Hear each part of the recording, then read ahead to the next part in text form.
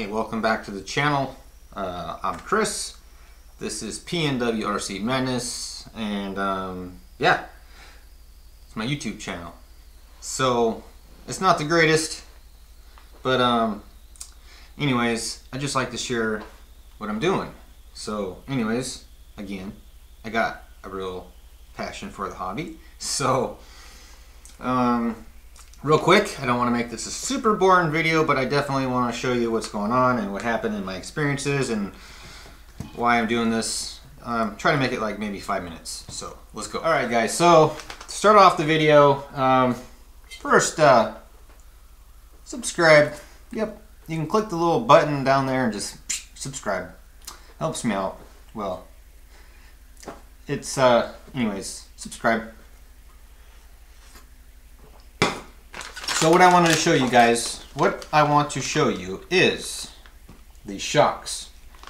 I don't believe I have any of the packaging anymore, but these are the Gmade XD93s, okay, aeration shocks, and I chose those because they are more tunable for race-suited applications, which this is my race truck now. So I'm trying to go top speed, high speed as fast as I can get it. I'm just going to go through the systems, and right now I got a small system in here, but anyways. So guys, I got the shocks, ordered them, came in fairly fast. I'll just tell you a few things that I do like and I don't like about the shocks. It's mainly about the shocks. So the little plastic, I forget what you call it, goes right there on the shock cap. It is super loose, so I just used some O-rings out of my stock LOSI shocks when I rebuilt them. O-rings. I just used these little O-rings right here and a washer right behind the screw head. So I also polished the shafts with some mother's polish. They actually feel pretty smooth. I'm actually pretty impressed, but they are stiff. Going for stiff. And the springs, fairly stiff. So I got 3 of the shocks built. The truck has just been sitting here on its own weight on the suspension. And I see no leaks, so what I did was I just used some Teflon tape, plumber's tape, and under the cap, and I also used it on this the bottom cartridge piece, and it didn't leak. But as you can see here, all right. So as you can see here, I got one that's not even on the truck, and I got this package. Shock cartridge parts tree, okay? Yep, it's kind of embarrassing, but I got it. First off, these are the Treal links. I have the shocks mounted too. Real quick, you can find them on my website. Actually, I'm a Treal dealer. This is not my website. I am www.PnwRcMadness.com. I offer free shipping anywhere in the United States.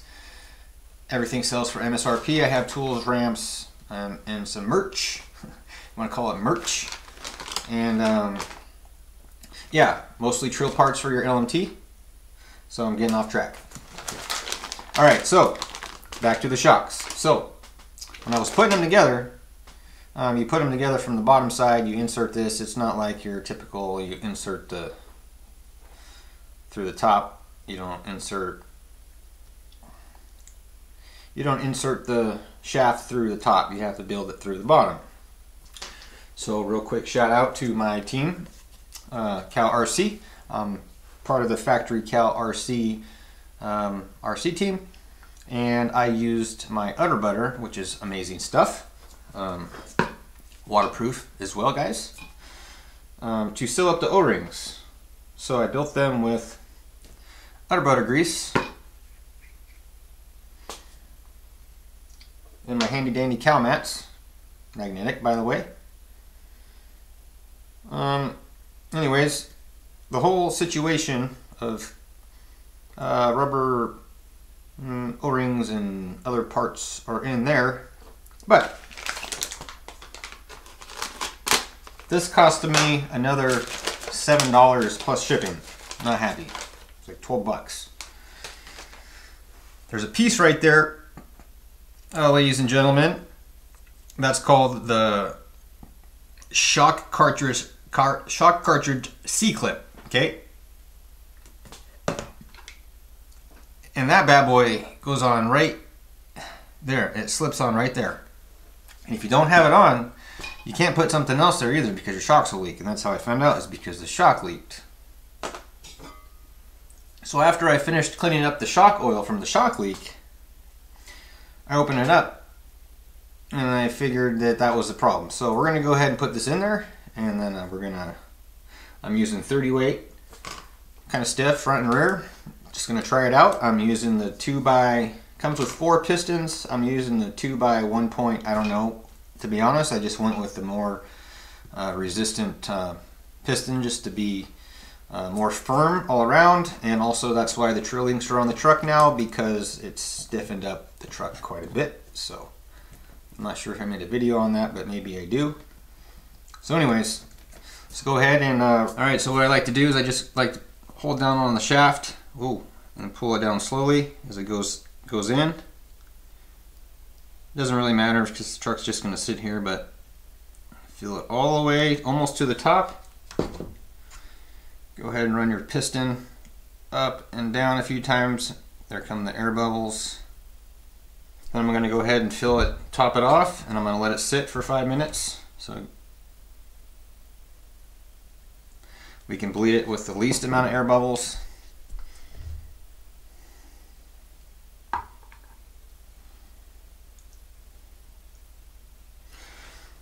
Alright, so the shock is sat.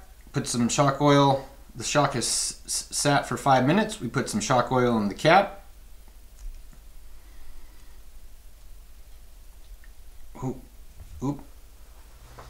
Alright guys, the shock has sat for 5 minutes. We put some oil in the cap. So we'll go ahead and screw it on. What I like to do is hold the cap at a 45-degree angle. Go ahead and snug that down.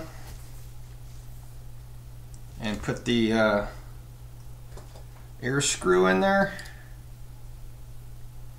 Oh, sorry, missed a step. So we'll go ahead and snug the cap down, and then you come out. Go ahead and just rub that off with your rag. There we go. Go ahead and put the screw back in the cap. You're good to go. Alright guys, so the camera's dying, so I gotta make this fast. If you like this video, please do definitely leave me a like, leave me a subscribe, leave me a comment. Tell me what you do like and what you don't like, maybe, I don't know. I wanted to say more, but here we go. We got them installed on the truck. Check out the ride height. The trailing arms are pretty much level with the ground, so pretty stoked about that, and it is a stiff suspension. So definitely stay tuned for the next speedrun video. Got a bigger pinion on here.